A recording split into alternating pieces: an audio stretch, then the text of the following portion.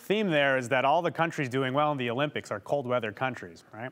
Well, it's day 7 of the Beijing Winter Olympic Games and some major events already in the history books. You've watched it all here on 7. And of course, action continues only on KTVB later on this evening. It's a great spot on Friday night. But if you were with us last Friday, I'm sure the next sentence is going to be very exciting for you.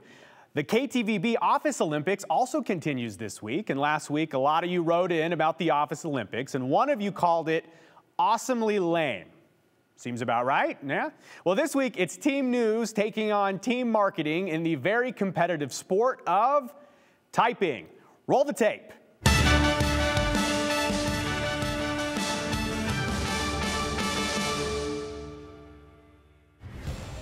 The KTVB Office Olympics return with the newsroom holding a commanding 1-0 lead over their counterparts from marketing. Today's challenge is the type you can really appreciate. A clash featuring characters and symbols that are quickly assembled in an effort to highlight a critical skill set in our industry. Simply put, which keyboard crusher can push their car across the finish line while accurately spelling out the most words in a minute? On the news side, we have Shira, you better spell check Matsuzawa. And on the marketing side, well, Bradley. Okay, so I'm not gonna lie, I'm not the best typer, so I'm a little worried. But also, I have an injury. I mean, I don't know if you saw, but I have a broken nail, and then I tried to super glue it. It doesn't look very good. You know, I've been practicing over the past week or so, but Shira also types more than me for her job, so she definitely has that advantage. I mean, we type everything, right? Like our scripts, our packages, and that type of thing. So you'd think I'd be really good at this. Let's do this. I'm ready. I'm nervous. 5, 4, 3, 2, 1. I feel like your one went first. Down near the border. Nope, shoot.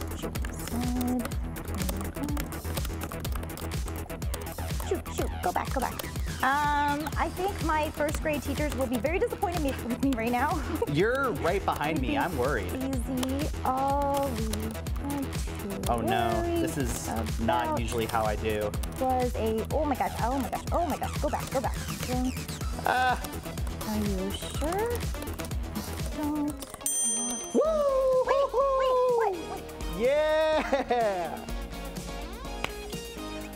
Well, I failed. We were neck and neck though. I was 51 words per minute, you were 47 words per minute. Oh, okay, so I was like right there. That's pretty dang close. I hope my news team doesn't get mad at me for losing. What was your reaction at the end of the race?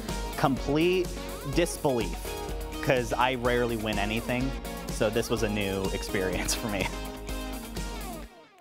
Well, Shira, I gotta tell you, as a member of the news team, I thought you did a great job. And how's your nail? I know this is like a post-game reaction. How's your injury? I know. So it broke on Wednesday, and so I went and got super glue, and I tried to open the super glue, and it exploded on my nail, and so it was really ugly. But I fixed it this morning. I don't know if you can say, but oh, it looks great. Yeah, we're in 4K, it's all right? repaired. Yeah. But I still lost. The question I think the people at home have is, we couldn't see the screen. From what I understand, it was randomly generated. You had to copy it, and we couldn't control the words. So some of the words we couldn't show on TV. Yeah, so it gives you like this prompt, and then you type away, and if you make a mistake, it won't let you forward past that prompt, that sentence.